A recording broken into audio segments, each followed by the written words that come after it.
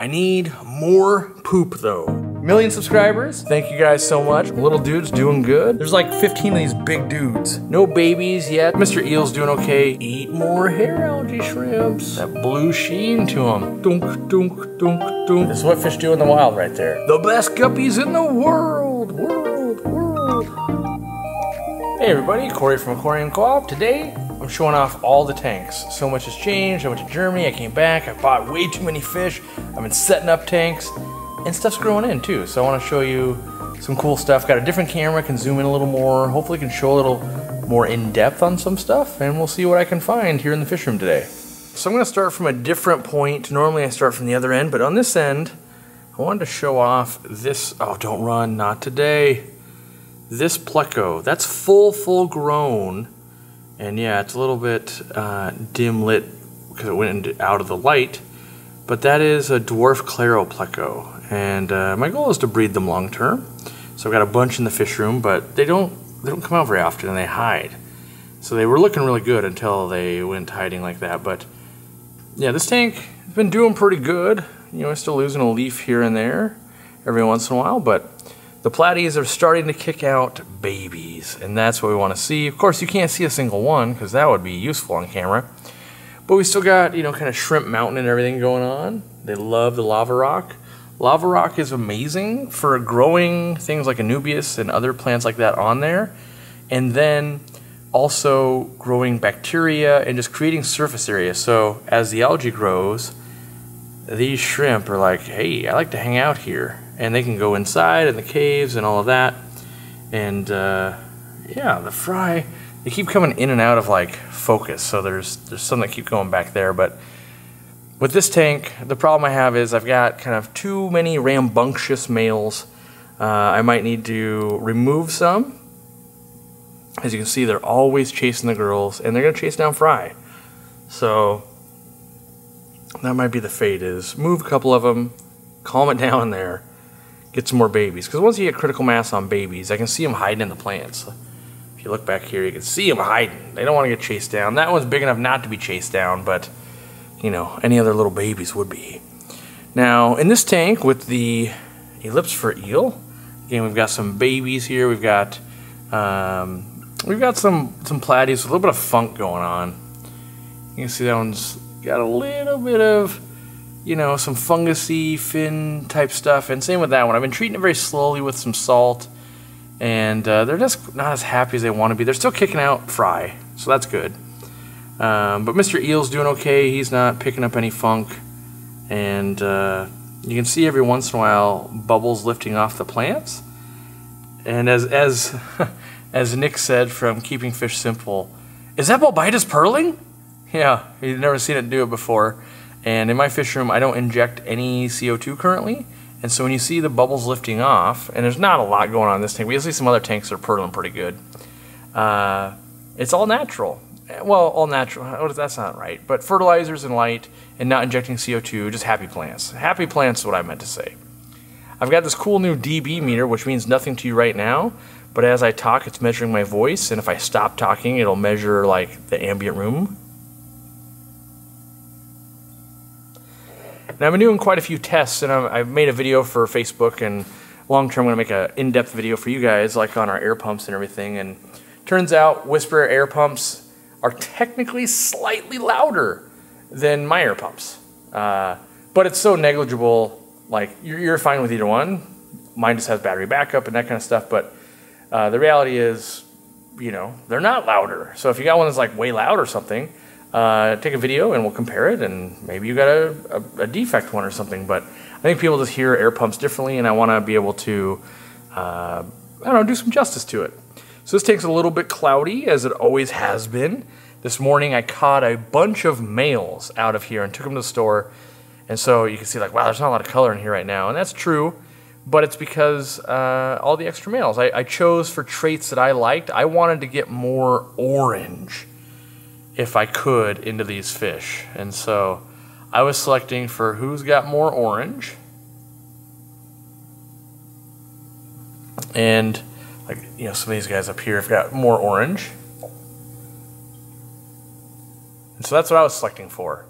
Yeah, there's a lot of shrimp in here. The crypts are still, like, they converted better, but they still haven't taken off. And I am going to swap the substrate out on this tank because no matter what I do, I can't get rid of the cloudiness. So I'm going to try, it worked on all the other tanks, so I'll give up and just, you know, go to a gravel. Over here, we've got these rad, oh no, I killed one. Well, I didn't kill it, but there's one dead. What happened, buddy? Quit eating your brother. Well, I've been making, well actually no, these are from Bob. I bought some more, and I have seen some tiny fry in here, but those aren't them. So I'll be pulling that body afterwards, unfortunately. It'll be turtle food. And, but this is the male that looks super cool with that orange and yellow. And you can see the younger ones are starting to develop as well. The Val I keep trimmed back, you know, as it's right here, it's making a run for it. It's going, hey, it's gonna trim, you know, it's gonna come out here, I'll have to trim it back.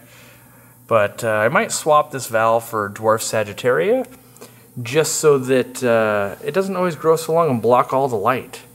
So, over here at Turtle Mountain, that's where we are. And yeah, little dude's doing good. Still have the livebearers, they're doing their thing. I don't think I've seen any fry be kicked out of that yet. You can see I've got the easy flowing. Quite a lot of current coming out of that bad boy. Sucking up a lot of turtle poops. No plants because these guys eat them. But getting some algae going, which is nice. That'll help kind of clean the water a little bit. All of these males, so they all were males of the Vienna guppies. These were all tiny, tiny fry when I set up the tank originally. Uh-oh, we got a turtle. He's stuck. What are you doing, buddy? Are you gonna make me rescue you? Nope, you're fine. You're fine. You're a crying wolf. The best guppies in the world. Dragon mosaic guppies. These females, I just absolutely love. These are the females. That's what's crazy. Yes, there's a male up here, but those are the females. They're big, they're chunky, and they look great. I need more poop, though. That is what I need. So you see, my pygmy chain swords are sad, but I don't have very much poop in the gravel. And so, really, I want it to be like this kind of turtle poopy gravel where you can see the brown. You can see a little bit right on this side. So this is the corner I feed right here. So this is getting poopy. And you can see towards the front right here, it's making more. So the new starts are looking great. But the old big ones we brought in from Murphy's tank, rest his soul, by the way, Murphy passed away. Sad times if you're not plugged into our social media at all. The plants are growing, but it's going to take some time to get enough poop because I don't have very many fish in here.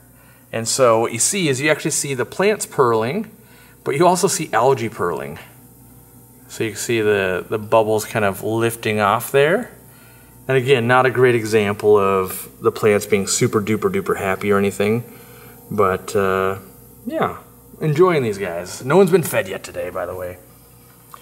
Over here, we've got way too many shrimps. Look at that. Boom. Shrimp mountains. Everywhere shrimp mountain in this tank. Over here too. Got the black the black Moscow guppies.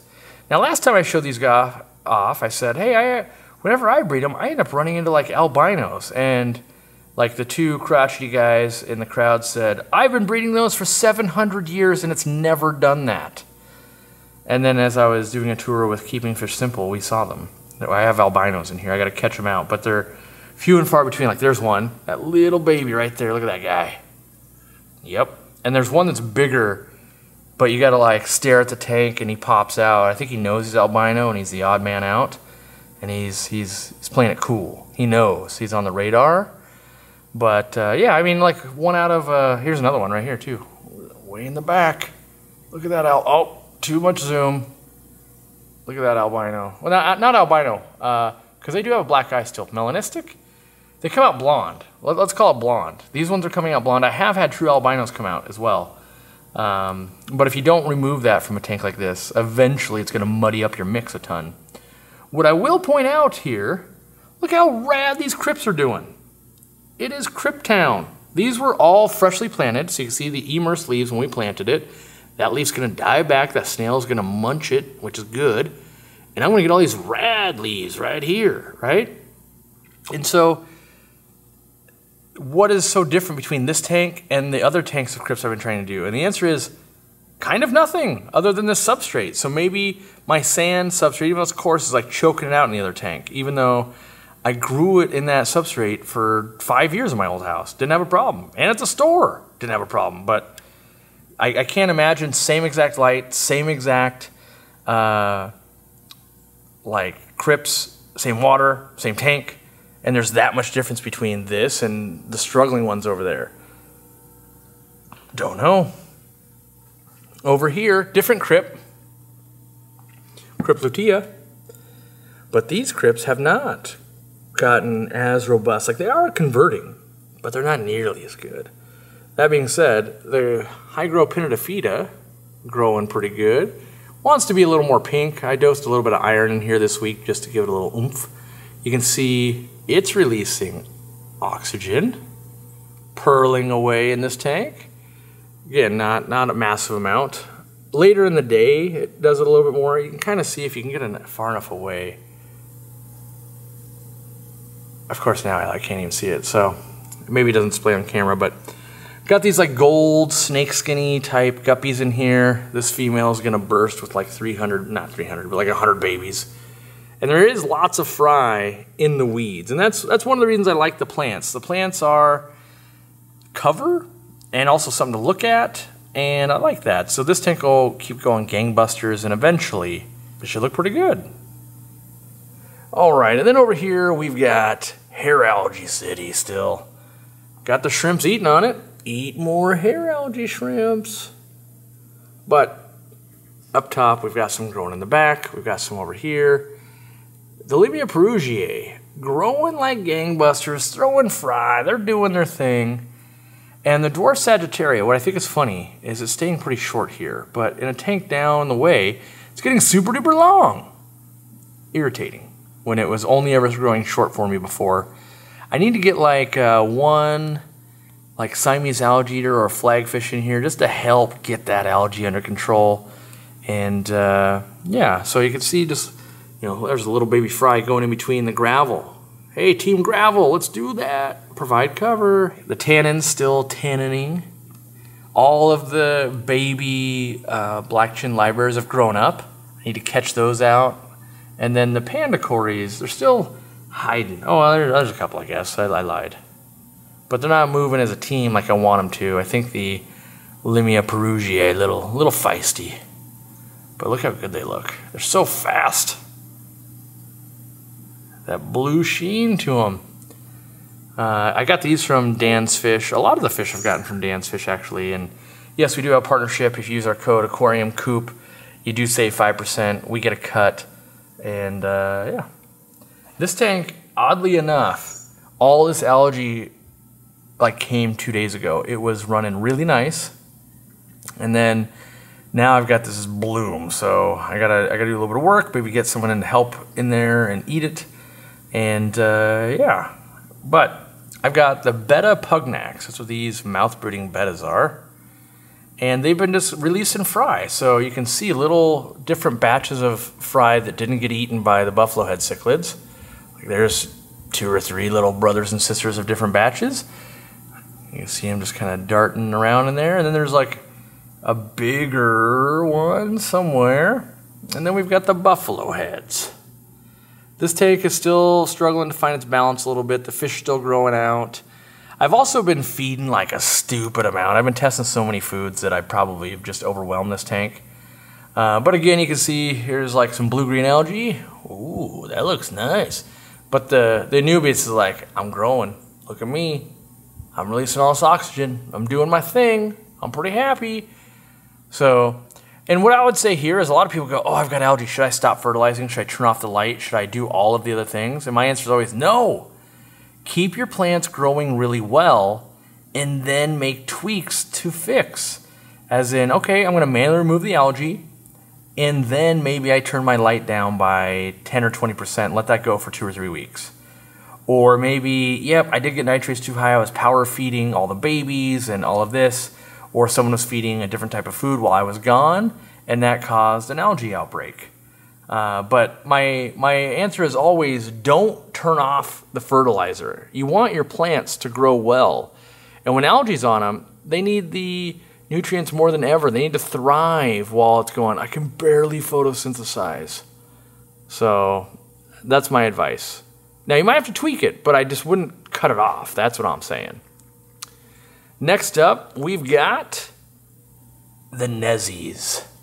And so I can just move this guy, actually, this little rainbow shark. He will eat hair algae pretty well, and he's kept this tank clean for me. He just needs to move over there. But again, dwarf Sagittaria, let me back up a little bit. Now, this got a lot taller. It used to be really short in the back, so we moved it to the front, and then it grew tall. How lame is that? We want it, now it blocks out the stuff in the back. But if we zoom in a little bit, you can see this stuff's pretty happy. There's bubbles releasing off of all the plants, and you can see the pearl, or like the plants, the bubbles like underneath the leaves, and there's tons of fry all throughout the cover that the plant provides. So going pretty good. And really, I attribute that to, I got a real good poop layer going. So I know there's a lot of people that are like, they're all about natural, I get it. I prefer the hybrid of like, well, why not just use gravel, something super easy to maintain, and then build up your fish poop layer. You're basically making dirt. You can see some pygmy Corys hiding out in there too. That's my preferred method, and until I get there, I use root tabs, and I still supplement with root tabs every once in a while to get some of the other minerals. But that's my preferred method. I can get my own fish poop going, and what I like about it, when I have to move a plant, it doesn't bring soil up that releases ammonia and all of that. I just get a little bit of fish poop mold, which is fine. I find it to be fine. I can also teach you how the plants spread. So you see this right here? There's actually a lead weight. I don't know why that's in there. Dwarf Sagittaria will bounce, and it goes underneath the gravel, and it can pop up right there. It can go above the gravel and pop up right here. You can see, it'll just keep crossing back and forth. Here to hit the end, so it's like dunk, dunk, dunk, dunk, whoa, dunk, dunk. And it'll just keep getting more and more and more dense. So, fun plant to make a whole thing. And that's where I was thinking about that tank with Vallisneria that was so long. Let's take this and put that where the Vallisneria is. That's a much better length to have what I'm trying to do in that tank. This tank here with the Zenitaka Eiseni or Dordrai. These libears. Crypts kind of going, yeah, I'm growing, but I don't love it. You know, they're releasing a little bit of oxygen. You can see it on the edges of the Vesuvius enhance. There we go. So the Vesuvius it's all that squiggly plant, as I call it. It is expanding, but this tank hasn't hit balance. And a lot of times what I think people don't realize is it takes 6+ months easy to reach a balance after you've stopped making changes. So with this tank, what is the main problem? The main problem with this tank, honestly, is not enough fish. And you might be going, well, it seems like a lot. Not for the way I run it. There's all these babies now, but this tank needs to populate more. They will clean up algae. They will clean up leftover food. The tank will reach an equilibrium with that amount of food going in. And right now I've been like overfeeding to feed the plants along with fertilizer and all of that. So it's just now the lily's recovering from the hydrogen peroxide. Remember we killed basically a lot of the lily leaves? It's looking pretty good now, and it put up its first leaf again to the top. So, there's some hidden underneath, right under there. Let me enhance, zoom in better. That kind of tiger stripe crypt right there underneath those, that's some cryptnuri. So it'll find its way here soon enough. Now I'm going to go to the other side, way over there. It's got a bunch of new stuff. In the tanks that have way too much algae but do have fish like red Medaka rice fish that look really good. Need to put some substrate in here. Need to do a little bit of cleaning. And I say a little bit because I've got snails in here. I've got the blueberry snails, and I put them in here intentionally. So it's like, yeah, feast on that. See if I can get a good shot of their foot right here. Oh, there it is. Look how cool that foot looks. Look at the mouth. Enhance. I'll push it to the limit. There, that was the limit. Come on, come back, come back. Oh, once it loses focus, like, there we go. Come on, back to the limit. So you can see, he's just gonna cruise that whole tank looking for the munchies. So I've got lots of stuff for them to be eating on. There's one upside down right there that fell off. There's some calcium in the tank. There's another one there. There's a bunch in there. And are you gonna show us that you're picking at that? Yep. This is what fish do in the wild right there. Let me go pick at this algae. Let me look for stuff. So I've got those guys there. Down below, same setup, but white wizard snail. So another live-bearing snail. Those blueberries are live bearers too. So kind of cool. Up here I bought some ribbon fin guppies. Look at that female guppy. It's a glass belly, so you can see the internals, like its stomach, its poop, and babies when it has it. So yeah, that like brown thing that whips around, that's poop. The gold in the back, that's the beginning of babies. Like embryos, basically. And then they just gave birth to a batch. So like right at the top of the water. It's so hard to focus like that.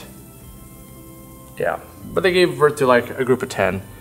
And so I've had these in my possession for like a week. So yeah, you can just see all that poop wrapping around there. The long intestines on these guys. When it flips the other side, you'll see it way better. Come on. Yeah, look at all that. Very interesting and fun to see. This male is not ribbon fin gene, so it can breed with that and you can make more. That was always my downfall with the ribbon fin guys. All right, lots of kind of just, all these tanks are plant storage, like Anubias. They need to be set up, like almost nothing has gravel over here. Taking some product photos and stuff. Showing you guys you can use an Anker battery bank with our air pumps. So trying to get better at photography, product photography. And I've got more floating Vesuvius. And so this is a tip I always have for people. When you get a plant and maybe you don't want to plant it yet, or it's struggling, maybe you don't have a strong light, you can float them. And they do well. These are just converted. That's all I've been doing is just floating them. I still dose fertilizer. And then when you're ready to go plant them, they're just ready to go. So I'm a big fan of that method. All the stem plants, all that kind of stuff. We've got a bunch of algae and cherry shrimp just doing their thing. A lot of these tanks are just like, yeah, just get marinating, get ready, and we'll deal with you when we deal with you. Let's see, what else we got to show off? More plant kind of storage here. Oh yeah, these guys. These blood red or dragon red mollies. Loving them. Might be the laziest mollies on the planet. They're not touching the hairology in the back. But I do love this male. This male looks good. The one on the bottom. The one on the top's okay, but that bottom one looks great. And a lot of these tanks have fry from when I was quarantining. Like, these are fry that have grown up. They need to be added to the golden, like, snakeskin guppies. Just fry. And then if we scroll down here, more fry. These, I think, are best guppies in the world. I gotta grow them out more to make sure. But these are all crypts that I've just been... So these were the ones, we planted these crypts, the ones that look really good, the crypt Wendeti. They've just been sitting in the pots doing nothing here in like a stasis mode. And they just provide cover for the plants, or I mean the fish. So let me go over here, we have the knife livebearer, Alphero colstratus. And they're showing off terribly right now, but lots of little babies. So that's always fun. They got a nice blue eye that doesn't show up well on camera. But, you know, I'm always happy to see stuff pushing forward. Then we've got these mollies here, which this male I'm not too impressed with. He can't breed. He's lame because his gonopodium is huge. But this female, and then I really do like the male that's hiding back here, but he's just hiding, so it doesn't look very good. And then down below we've got Duckweed City. I just moved a couple of shabunkins in there to start doing their job and eat all that for me. And then here we've got algae that looks kind of cool, I think, and 4 billion cherry shrimps. So yeah, let me grab my wheelie stool. I wanted to add some color into this 125, so I ordered the saffron mollies from Dan's Fish. There's the pregnant female. And then there's the male. And I'm really enjoying mollies in general, and just live bearers again. I trimmed up the tank so that only the valves in the corners, and it's gonna go across the back only to the other side. It keeps trying to break out, as you can see, like in the corners, and I have to keep trimming it back. No babies yet, or really much color from the Cyprichromis. That's what these sardine-looking cichlids are. We did put some candy stripe plecos in here, which is an unusual pairing for sure. You can see there's one right here, if it'll, yeah.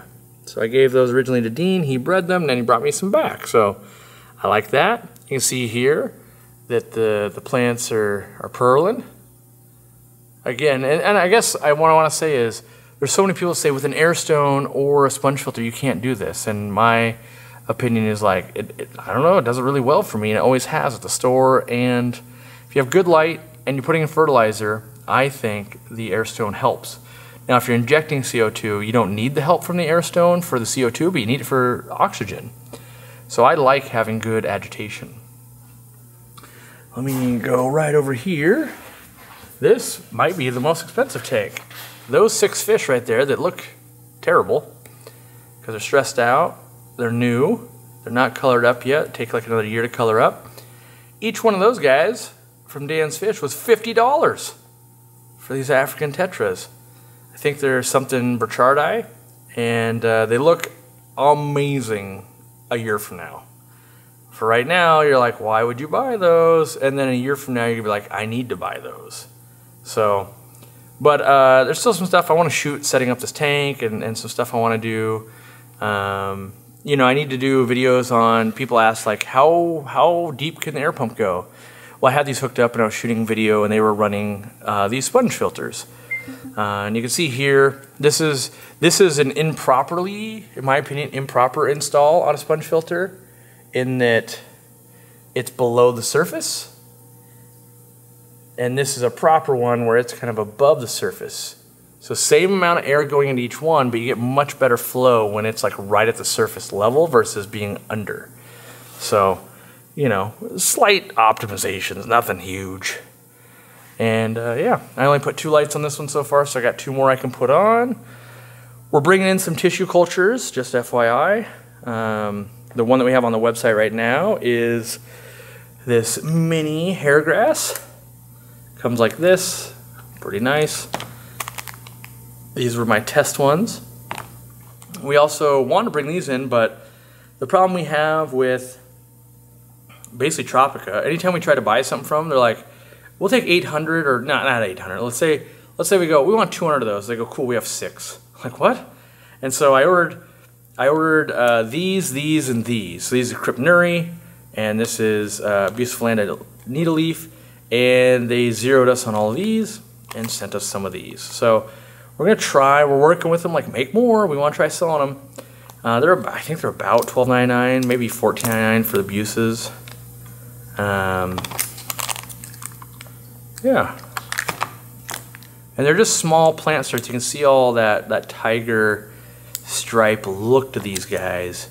A lot of roots, and so while not big plants, I'm focusing on getting the rarer type of varieties that aren't as easy to get. So, you know, we're definitely not going to carry like, oh, why don't you carry 50 different ones? Because you don't need to. But there are some rarer types of plants that are like, well, that one kind of makes sense. I also want to make sure we can develop good product pages and that people be successful. I don't want to sell you a plant that's so rare and so hard to grow that you just kill it and then you go, hey, your plant bad.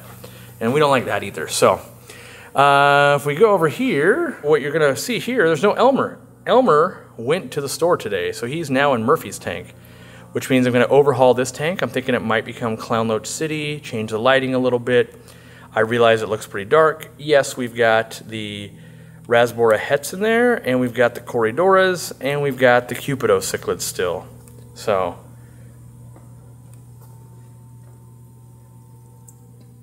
around the corner, Ladybird. Ladybird long term will go to the 1,500 gallon. I shouldn't say obviously, this is an 800 gallon. And as you can see, we've made about 4 billion more trout goodeids. They've been breeding up an absolute storm in here. And not only have they been breeding an absolute storm, so have the hillstream loaches. There are like, I don't know, at least 100. If you just look at this rock right here, right? Start counting them. There's 1, there's 2, there's 3, at least. I get 4. I can see at least 4.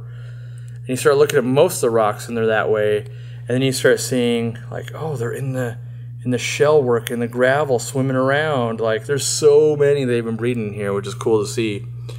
Isn't that right, Ladybird? You're a good mom.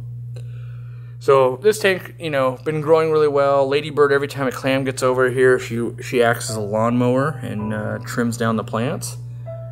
So I'll be excited when you go to the 1,500 gallon.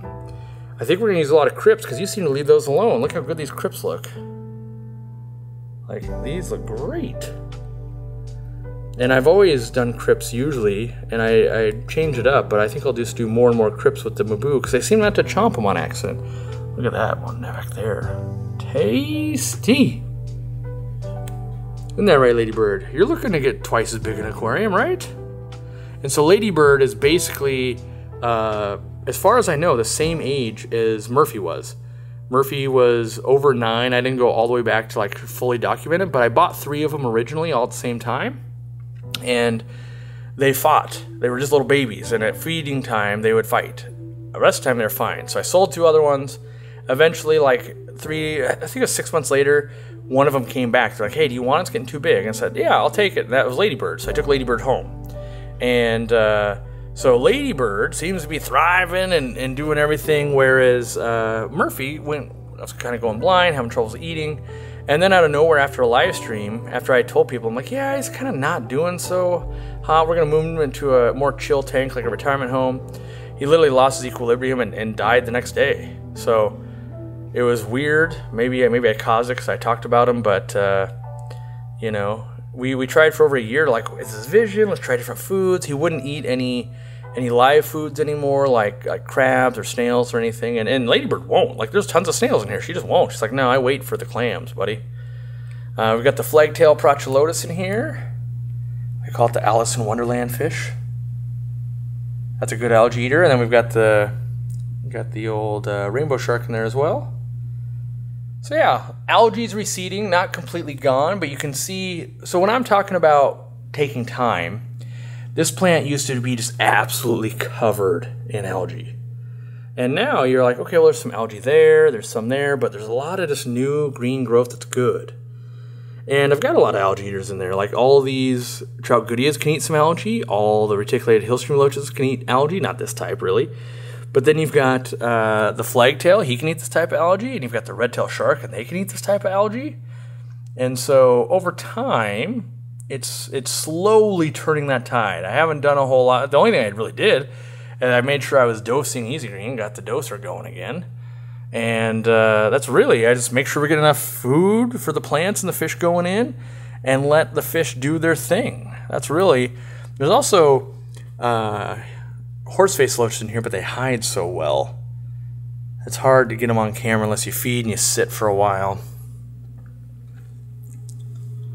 You can see right here, here's a snail. Here's another nerite snail. There's a baby reticulated hillstream loach right there. And you can see here's one of the adults right here. With a tank this big, you can have so many fish, and you can only see like a fifth of them at any one time. These guys are hungry. I'll show you guys how I feed it because it'll blow your mind. Because I love feeding the 800 gallon because people are like, you wrong. And I'm like, I don't know. I mean, they eat it and they love it. So here's one batch of food, which we won't go to like market with this food, if you will. But I grab a cup and I get like at least that much flake food for the goodeids and everything, and just in it goes. Make it snow. Like, it will snow.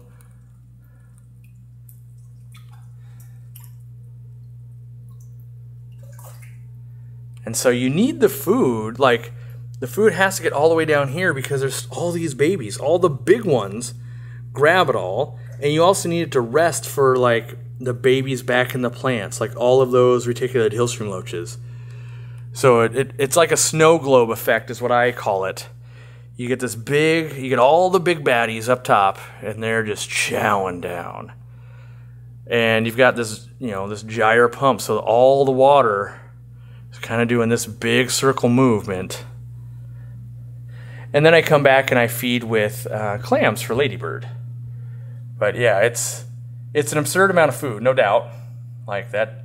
But there is an absurd amount of fish, and if you want to create a scenario where, the babies back here are eating, like way back in this corner, and all the stuff hiding out in here, and that reticulated hillstream loach on the wall, well, I shouldn't say you have to. I find I have to. I have to really get a bunch of food in there, because, it looks like a lot, but it's like confetti. There's not a lot to it. So one fish like this can eat so much flake food. And so there's a pecking order to the fish, and they want it to settle down. You got to wait for it to get in the nooks and the crannies. And just, everywhere you look, hundreds of baby fish. Like, look how many just moving reticulated hillstream loaches you can see just in this little 6-inch area of this giant tank. So, and if you come over here, like, look at all the baby hillstream loaches and everything. And if you get like a different angle, like, look at all the baby fish down here that are those guys. Even over here, you just keep coming. You're like, hey, there's more baby reticulated hillstream loaches. So that's what I find. I find you need this. You need the food to get back in those plants. You need to get it to. Same thing, I find the same thing you need with like shell dwellers, cyprichromis. There's a lot of fish that do much better when there's a flood of food so that they can go eat on their own and not have to compete for it. Because all these babies, they're not going to go to war to get fed. They're going to stay. Oh, there's hillstream loach. Finally came out. This big striped guy. Let's see if I can get you some action without scaring him off. Come on, bud. So yeah, even those guys, you got to get them to come out of the gravel to eat. And after, there's another one. Boom, big old guy. So there's like 15 of these big dudes in here, and they love to surf the sand, like sift through it. And so again, you got to kind of get it all over the place. If you want these super babies to eat, you want all the big guys to eat. Yeah, there's 3 of them now. They're coming out. And even though we just walked around the tank for like 5 minutes straight, you didn't see a single one. They'll keep coming out, and they go, hey, the food's out, guys. Time to chow. So yeah, it takes about 10 minutes. After about 10 minutes, this will be all eaten up. It definitely, if I sit down across the room, they go more into eating. Because sometimes I'll feed it this way, and then there's bloodworms and cyclops and other foods. So they're making sure they don't miss out on that, but... yeah, it's if you were just to put in, like, I put in 3 wafers and some clams, like, that doesn't do a tank like this. Like, if you have a 55, it's like, cool, 10 of those is only 550 gallons. How much do you feed, like, 15 55-gallon tanks? That all has to go into this tank. So, like, if it would be at least 15 cubes of bloodworms, if you're only feeding 1 cube, but on a 55, you might feed 2 or 3. And so now all of a sudden you're feeding, like, a pack and a half of bloodworm cubes to do a tank like this justice at this density. So, all right, well, hopefully you guys enjoyed the tour. Hopefully you learned a little nugget of something. Maybe you just fell in love with horse-faced loaches, even though you only get to see them. Well, maybe I can get you a good view of like why they call them the horse-faced loach. They got the long snout to them. Fun fish, but you don't get to see them a whole lot, and they like to burrow. So. But, I was surprised. They don't eat anybody else's babies, it seems like. I haven't bred any of these guys yet that I know of. Oh, man, I would lose it if I did. But kind of an underappreciated fish because they're not super colorful, but fun. I like just having different loaches and things. And I look, see now the rocks, you see how they're coated in the food, and now the babies can feed on it. And you look at this rock, same thing. He's waiting, he's going, oh, let me find the foods on here. So... I guess I'm just trying to justify me feeding a ton of food because people lose their minds, and I don't really need to because the success in look at all of the fish that are being made in this tank. And the other thing I would point out in a big tank like this, every week there's probably like 30 more fish. So in a month, it's like, well, you're feeding another 120 mouths. In 6 months, you're feeding another 1,000 fish. And so it's like growing Daphne. It can get out of control without you even realizing it. So I try to make sure that we're feeding enough, that no one has to go hungry, and you don't want to see sunken in bellies. You know, a guy like this is still pretty skinny, but now he's getting to eat. He's never going to be a boisterous eater. He's going, oh, I'll surf through the cracks here while everybody else, and that's what they're all doing. They all go, okay, now that it's settled down, let's look for it. So, all right, guys, thanks for hanging out. Hopefully it was enjoyable. Next video, probably somewhere in Germany, and then after that, probably gonna set up some tanks for clown loaches and goldfish and other stuff.